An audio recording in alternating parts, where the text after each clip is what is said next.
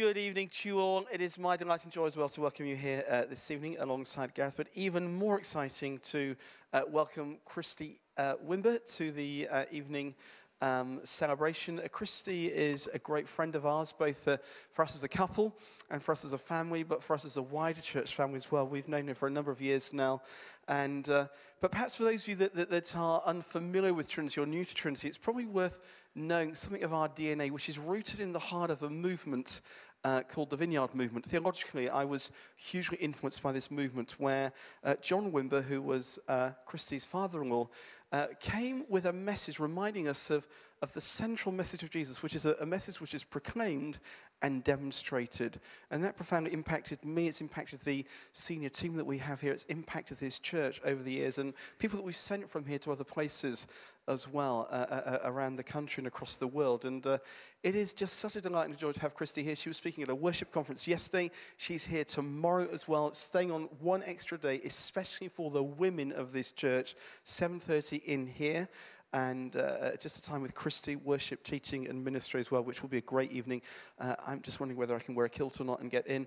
But probably no. Okay. I do my legs. No? All right. Okay. But can we welcome Christy? And we're going to pray for her.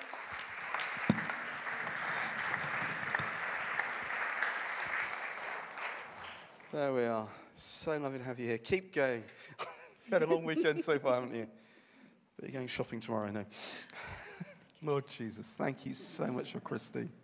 Thank you for friendship. Thank you for partnership in the gospel. Thank you that there is so much that connects us, but most of all, a love for you and a love for your kingdom and a love for your work. And we just pray and ask that you would inspire us, that you'd encourage us, that you'd excite us about you and all that you call us to be and to do now as you anoint Christy. In Jesus' name. Amen. Amen. Amen. Amen. How are you guys doing? Can't tell if I'm in the center here because all the chairs are all over the place. All right. Well, the Lord's here. That's good, isn't it?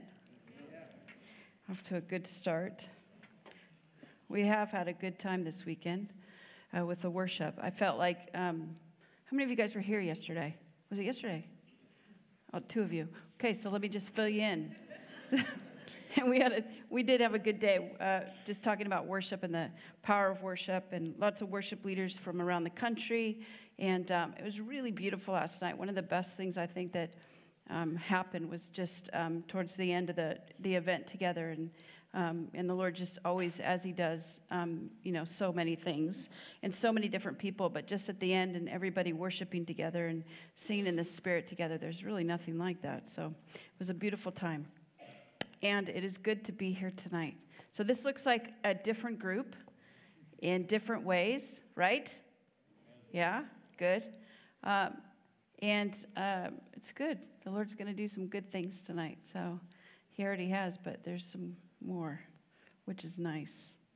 And just praying about how to encourage you guys tonight. I do feel like the Lord wants to do quite a bit of ministry.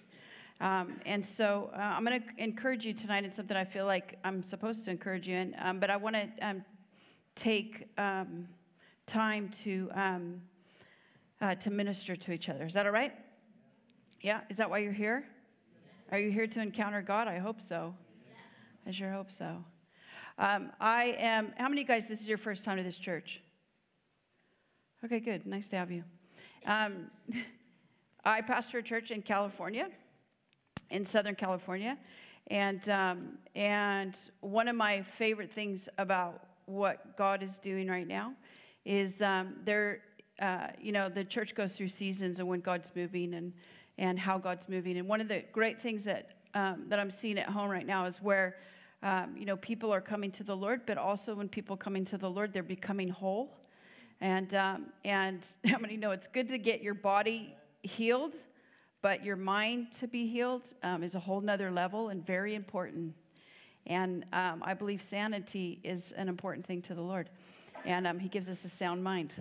And but it's really great, some of the things that we're seeing as in physical healing, but also where the Lord's really bringing wholeness. And I think we are coming to a time, it's almost like we're a few years ago, we were seeing some of this, but it feels like, or it seems, that we're again coming into a time when the Lord's really bringing restoration to people in really wonderful ways. So I just feel really privileged to do what I do, and just to see God's kingdom come week in and week out. And it has not been without challenges, and it has not been without hardship in all kinds of different ways. And, I was just sharing with somebody earlier about, some of the things that God's doing that are absolutely amazing. But at the same time, in the midst of that, where there's, always this sort of opposition or, where the enemy, if you read through the scriptures, the truth is there is no great miracle without the enemy right there on the tail.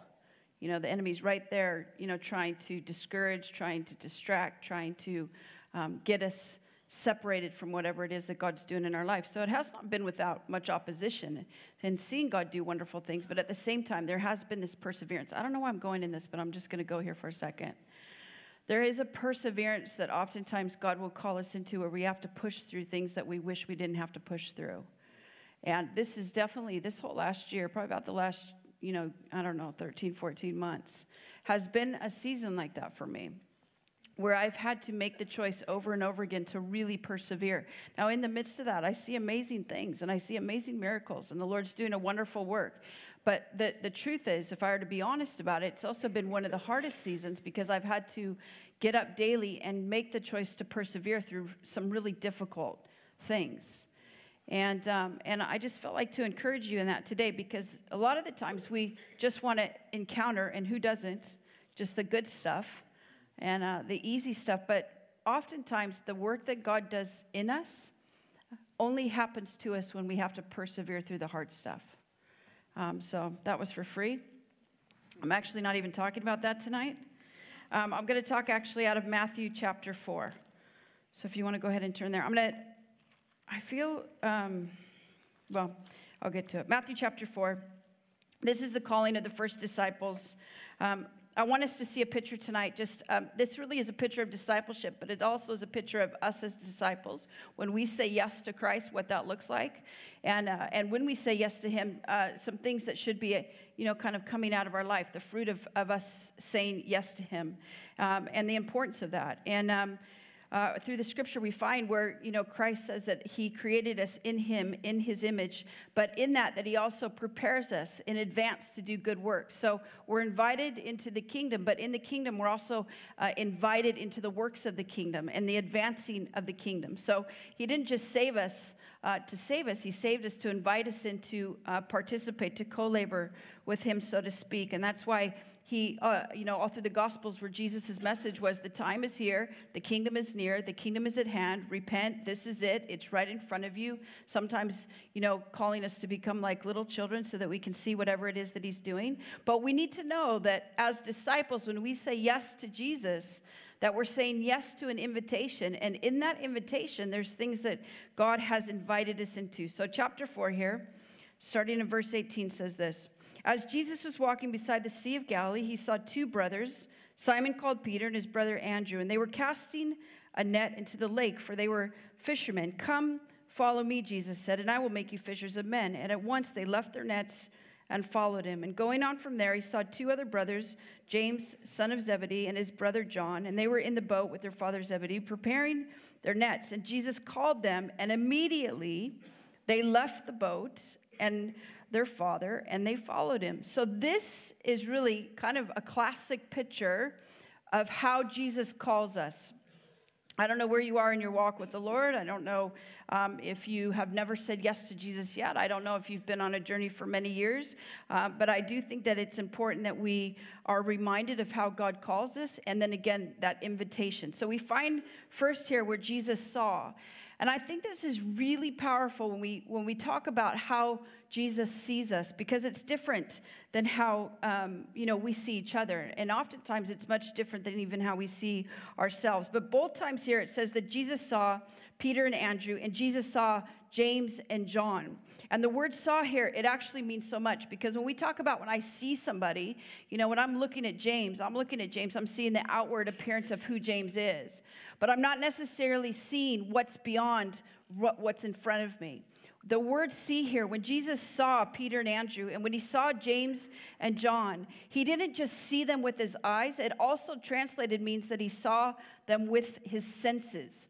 In other words, in his discernment and being ever perceiving and all knowing, that he would be able to see James and know everything about James, sense everything about James, know James from the inside out.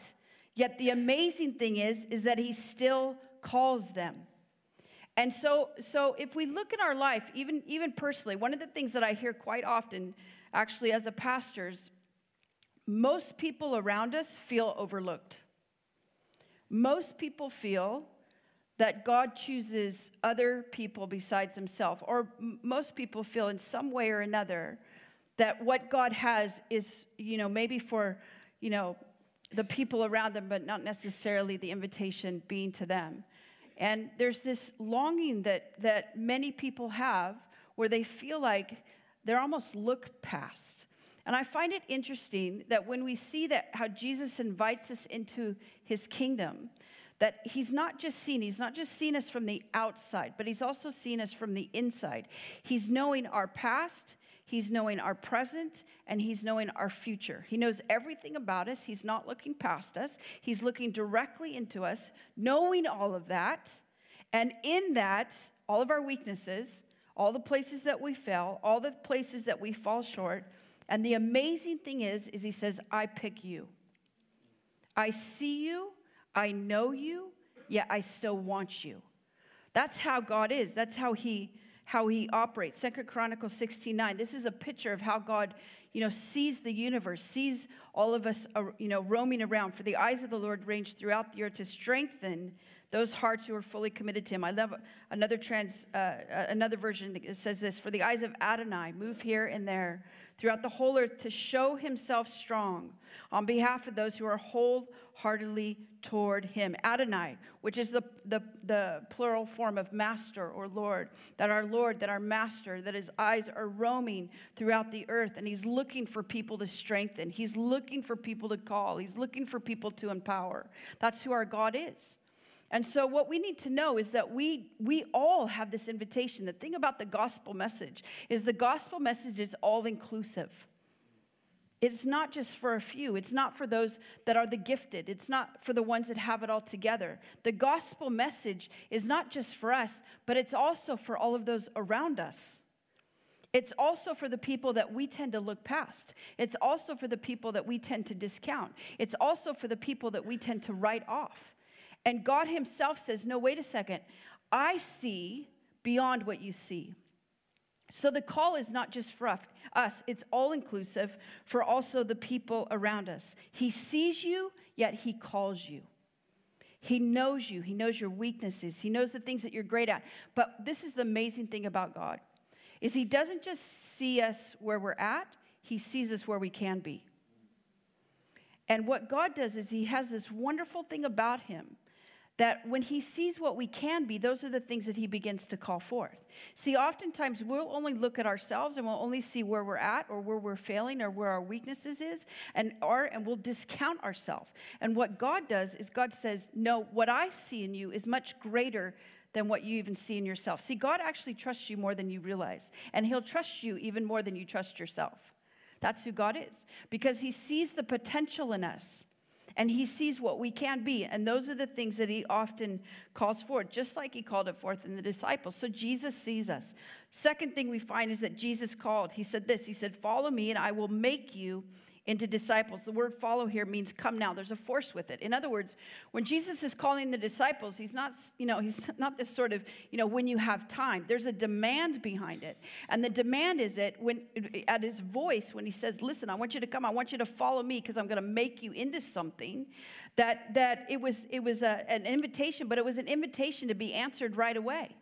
And their response, kind of gives picture to that, because it says actually immediately. Another version says straight away. In other words, in the doing of life, in their everyday life, and how they earn money, of how they, were around the people that they were usually around, so to speak. In the midst of that, here we find Jesus comes and he intervenes in their life. He intersects them. Have you ever been intersected by God?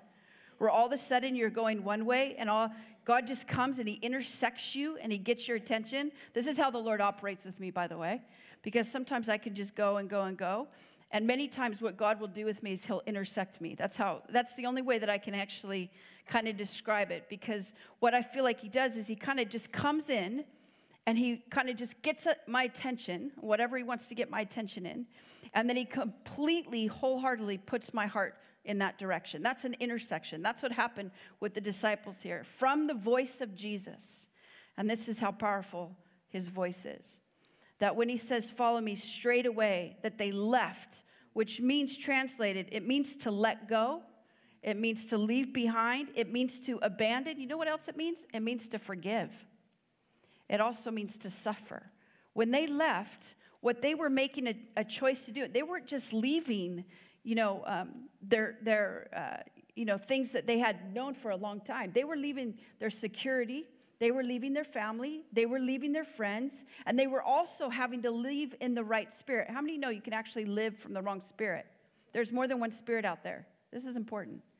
You can actually make choices and you can actually live from the wrong spirit. There's more than one spirit out there. And when God invites us into something, we're supposed to react and respond from the right spirit. It's our spirit man that identifies with his spirit that we actually belong to him. That's what Romans talks about. Romans 5 and Romans 8, that when God responds to us and we respond back to him, that's our spirit man.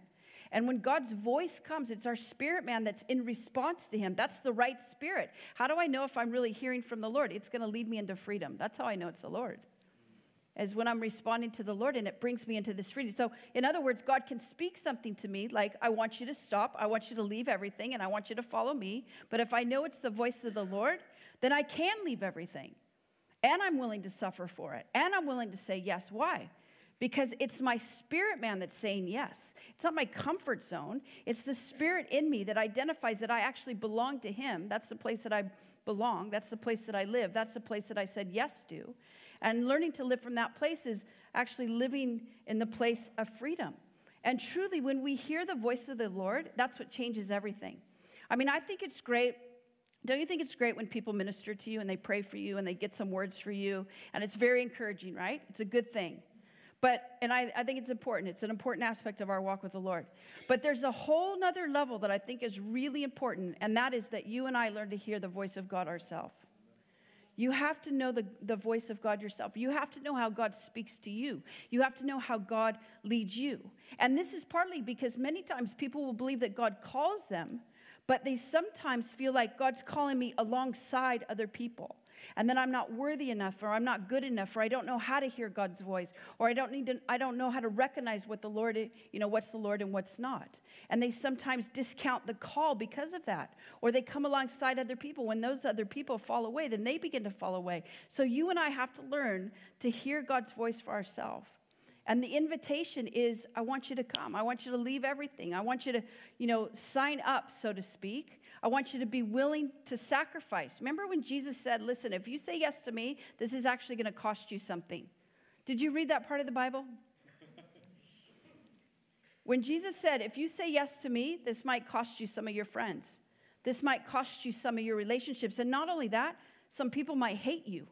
That's the gospel message. When we say yes to that, we're saying yes to the cost. We're saying yes to die again. We're saying yes to lay everything down and to say yes to whatever it is that he has for us. So there's something about really hearing his voice, because the call of discipleship, the gospel message, is the call to come and die.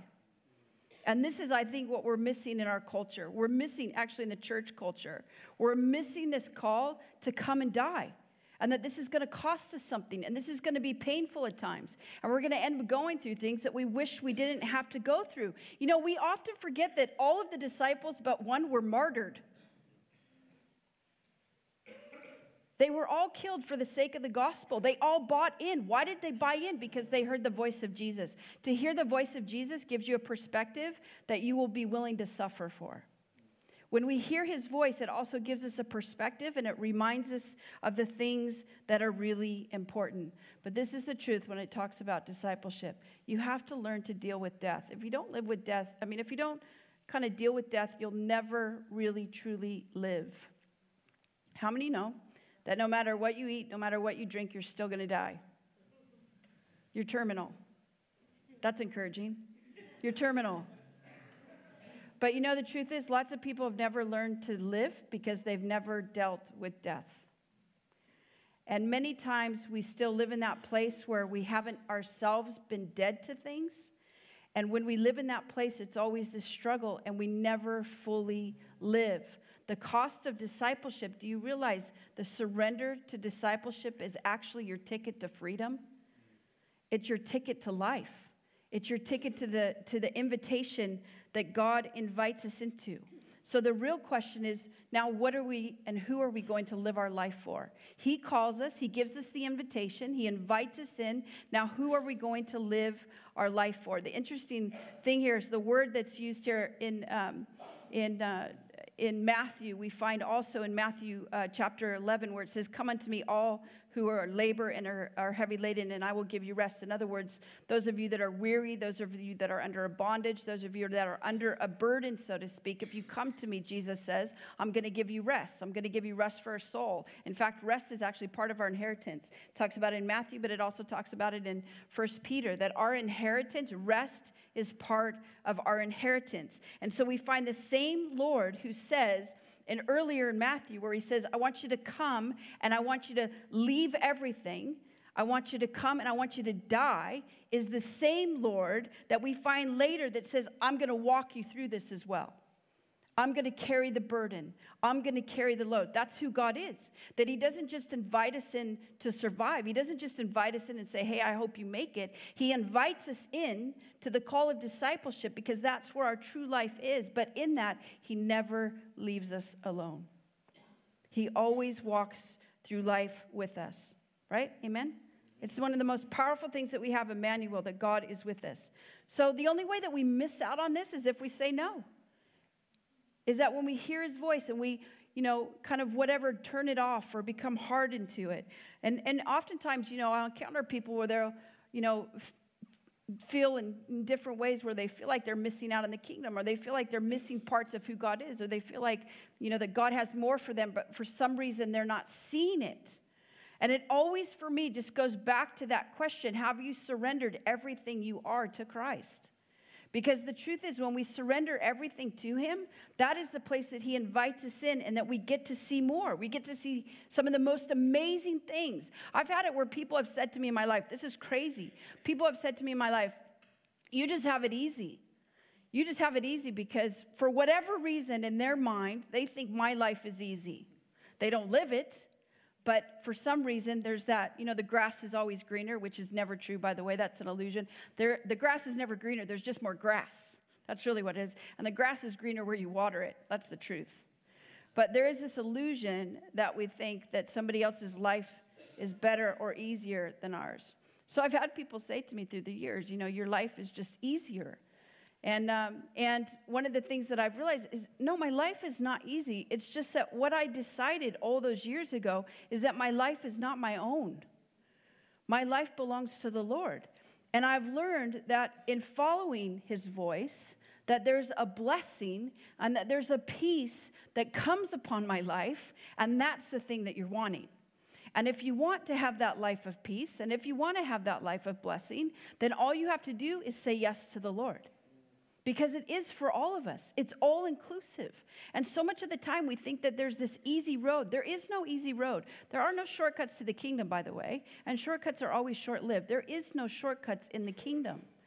The only road that we have is the road of obedience. The road of saying yes. And every time we say yes in obedience, that's where the blessing is.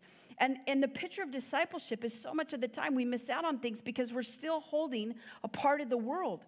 We're still not dead to something. We're still holding on to the past. We're still holding on to an idea. We're still holding on to an addiction. We're still holding on to something that we were caught in before. And oftentimes we can't take what is and we can't grab what's coming if we're too full of the past, if we're holding on to what was. Holding on to what was will always kill what is. And many times what God will do, and he'll do this in discipleship, he'll come to you and he says, listen, I have something for you, but before I can give that to you, you need to be willing to change this in your life. In other words, what was okay over here will kill you over here. So I want you to let go of that here. I want you to surrender that part of you to me here because you won't be able to carry that where I'm taking you. It's mercy of the Lord. But it's also, if you want more of the Lord, you have to be willing to take less of yourself. It's also, when the Lord says, hey, listen, I want to change that in you, it's always his mercy because it means that he has more for us. And much of the time we want to hold on to the old. We want to hold on to something just to feel like some sort of security, which is a false illusion, by the way. We live in a world that we like these false sort of illusions, ideas of security that we think are secure, when in reality it's not true. It's not true for anybody. 2 years ago, I live in California where we get earthquakes, and they're not fun. They're just not fun. But you do get used to them in a way, and not used to them like we, enjoy them and get popcorn and all that. But you just get used to them, and you kind of just, that's how you live. Well, I realized probably about, I don't know if it was 3 years ago or so when I was in New Zealand, and they had that national disaster, the massive earthquake. And my son and I were there, and it was horrible. And what I realized, the first thing I realized was I have never really been in an earthquake. That was the first thing. And the second thing I realized is, boy, we sure live in a world of false security. We sure feel like we have all this time left. We sure feel like, oh, I'll say yes to God about that then.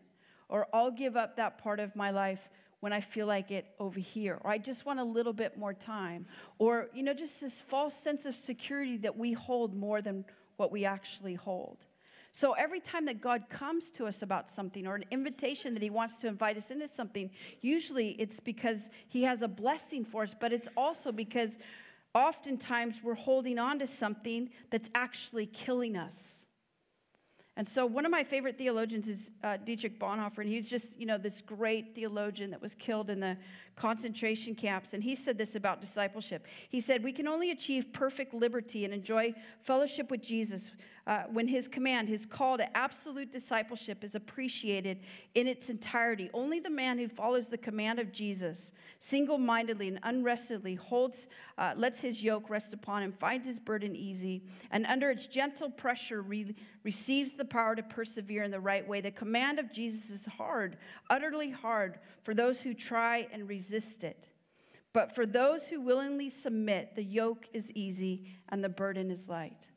That's the way of discipleship. That when we say yes, it's actually to our freedom. Or we can listen to the great theologian Homer Simpson, who says, if something's hard to do, then it's not worth doing. I mean, seriously, that's our culture. That is our culture. If it's too hard, don't do it.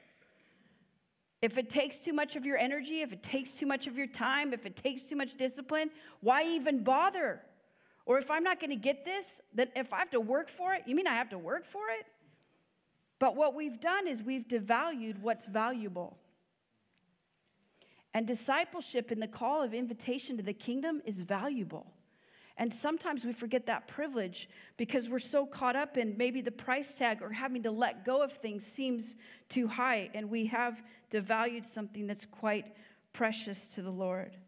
So this invitation that Jesus sees us, but then he calls us, but in that we have to have choice. We do have choice. And the freedom that we have in saying yes to him, that only comes by surrender. That only comes by saying, Lord, you can have every part of who I am. I don't know who had that word tonight, but I thought that was interesting because I was talking about that tonight, is being able to give God every part of who you are and surrendering in that, because that's where your freedom lies. Jesus saw, Jesus calls, and the third thing is that Jesus makes.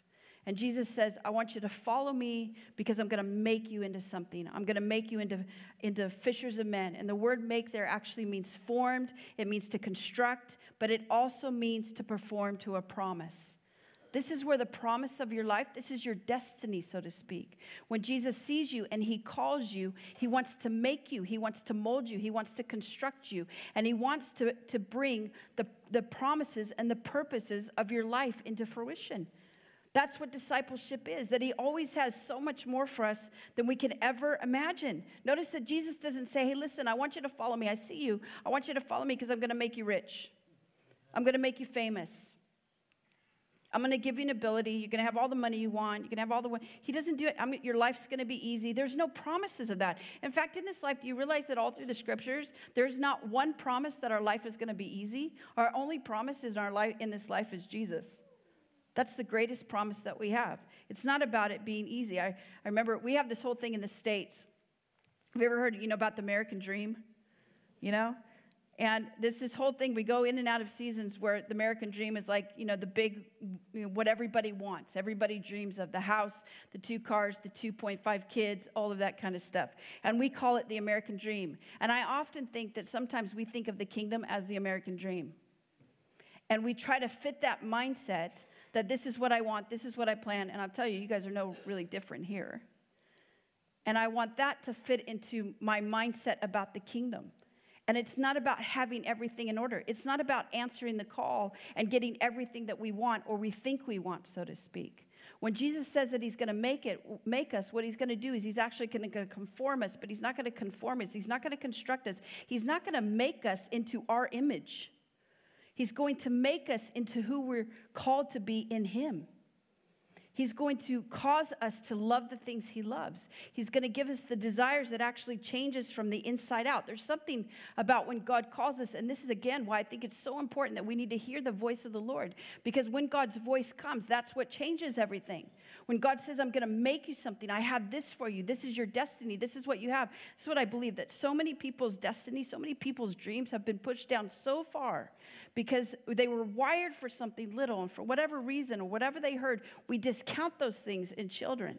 We discount those things and they begin to dream about being an astronaut or being a lawyer, being a queen or a princess or whatever it is. And we discount those things and we talk them down. And we do that with people's destinies and we do that with people's dreams. And then all of a sudden people begin to settle. And then the voice that they hear begins to get quieter and quieter. And we begin to kind of, put God in a box of what God can do in our life. And we kind of just settle for, okay, well, I'll just go ahead and take this. When that's not the way, there's nothing in the gospel message about settling. There's nothing about the kingdom that's about just settle in this. It's always about, I'm going to make you into this because I have so much more. And what God has for us and so much more is a promise. There's the promise of purpose. There's the promise of what he's invited us into. And his desire is that he will make you. His desire is that he will form you into all that you're called to be, all that you're meant to be. You are recognized, by the way. I mean, you're designed, you are wired to hear the voice of God. Those of you that struggle with this, you're actually wired to hear the voice of God. And many of you, you actually hear God's voice. You just don't know that that's what it is. Some of you really get beat up over this because you feel like people around you hear God and you don't. You are wired. You're literally wired to hear your Father's voice. And many times we just haven't been taught properly. And so we just don't understand that that's what we're actually hearing is the Lord.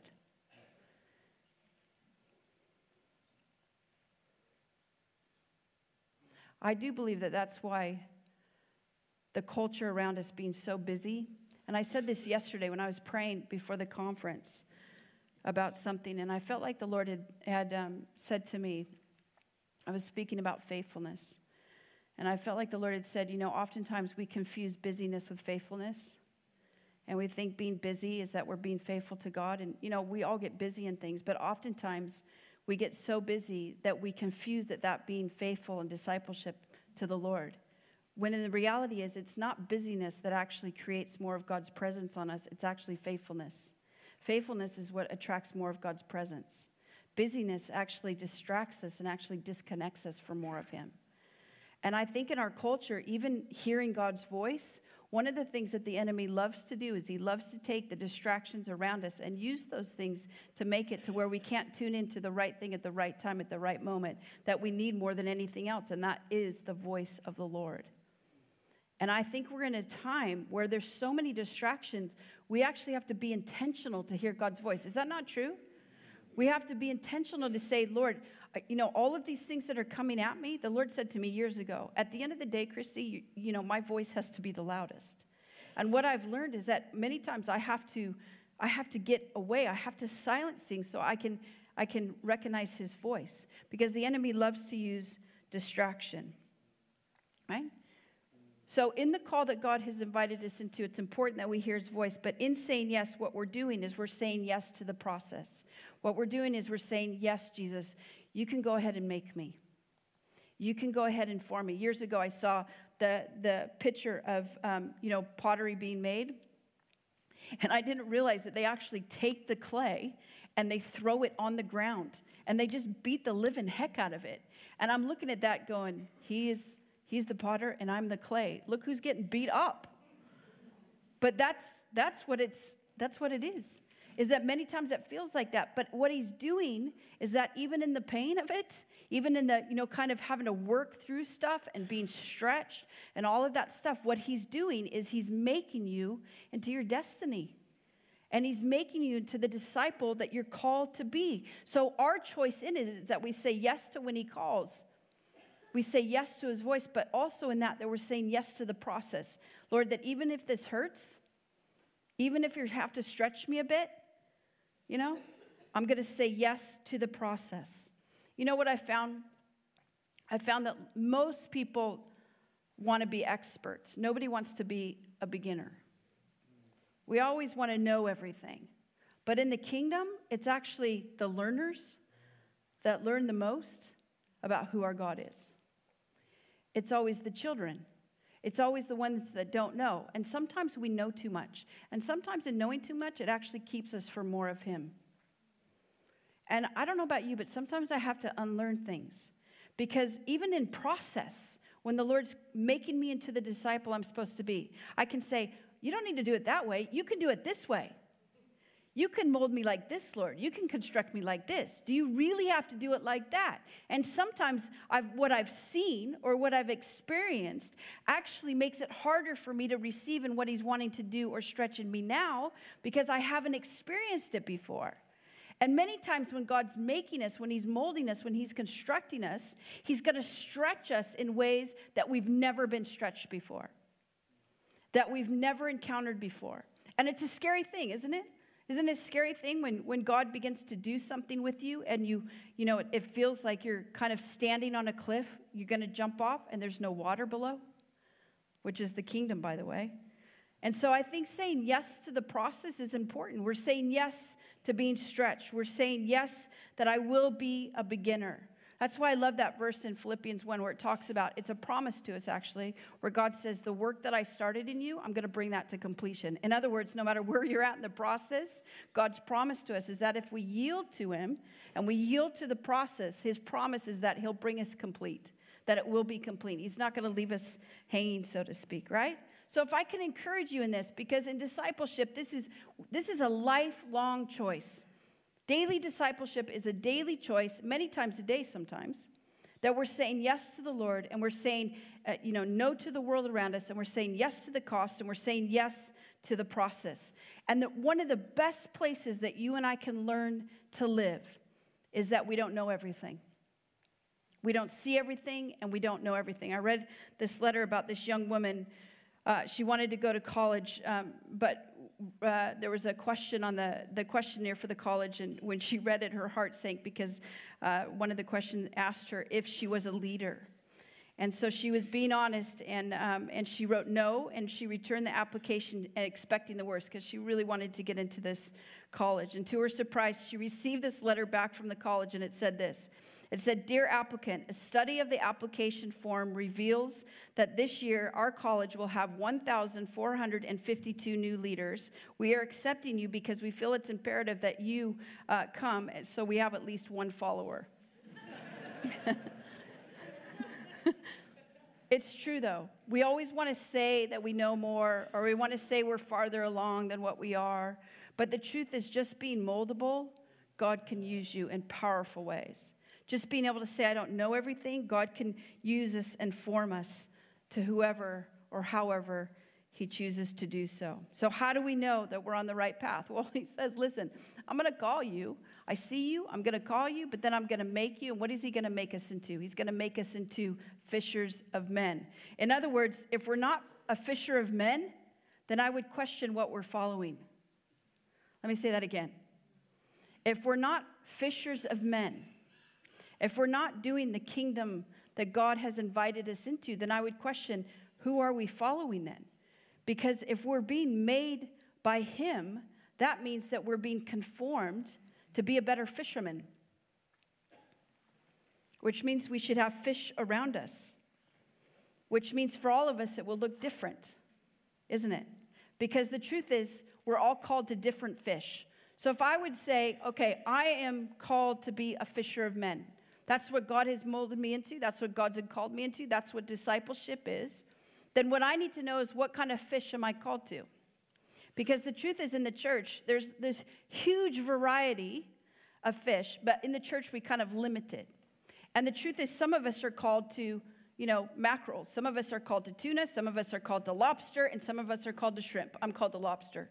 But so much of the time, we don't know the fish that we're called to. And so much of the time, the church doesn't smell like fish. And the healthiest picture of the church is when we smell like fish. That's a healthy church. Why? Because it's a discipled church. A discipled church is when we have all of those, the smells and the bells around us, so to speak, because that means that we're doing whatever it is that we're called to do. And when God makes us into becoming more like him, one of the things that begins to change in us, all of a sudden, we begin to have a heart for the people around us. All of a sudden, we begin to love people that we didn't love before. All of a sudden, we begin to want some of the things that God wants for them that we are in ourselves would never have picked. All of a sudden, we're willing to sacrifice. We're willing to invite people. We're willing to tell people about Jesus. That's what happens when you hang out with Jesus. When you hang out with Jesus, you begin to love the things that Jesus loves. And the truth is, when God's working on us, what's one of the things that God does in us? We begin to have a heart for the things that he has a heart for. And what God has a heart for more than anything else is the people around us. That's it. The greatest commandment. I want you to love me with all of your heart and your soul and your mind and your strength. And I want you to love the people that I place around you. That's it. That's what we're going to stand before him. And one of the greatest calls that we have as a disciple is not signs and wonders. It's to love each other. Because when we love each other, that's what will get the attention of the world. But also when we love each other, that's what will attract the people around us. Love is so attractive, is it not? Love is so attractive. So this is my encouragement to you tonight. God sees you. He knows you. He knows your stuff. He knows your weaknesses. He knows the things that you're caught in right now. He knows your despair. He also knows your dreams. And he also knows your destiny. And he sees you and he wants you. And not only does he want you, he calls you. And in the call, he wants to form you into his image. It's the greatest invitation of what we have to become like the master. And this is what I believe. In the Gospels that it says, as long as we're becoming more like the one who's teaching us, which is the master. So if we're becoming more and more like Jesus, that means our life should be encountering some of the same things that Jesus himself encountered. And if we read through the Gospels of what Jesus encountered, it wasn't easy. Because he was rejected, he was ridiculed, he was beaten. Yet he still gave himself to the people around him. And when we become more like Jesus, all of a sudden, not only do we catch his heart for the people around us, but we also encounter some of the same hardships that Jesus himself encountered. That's why he said, count it all joy, that you get to identify my sufferings as well as all the other stuff. It's a privilege that we get to identify with Christ in the sufferings as well as the great triumphs that we have. But he also promises to give us his Spirit through all of it. Amen? Amen. God's making you into someone. Doesn't matter your age. Doesn't matter where you come from. He wants to make you into the promise of what you always have been destined to be. That's what he has for us. And your choice is to say yes to the process. And your choice is to surrender every part of who you are till he makes that part of you to look more like him. Amen? Amen. Why don't you stand? Let's do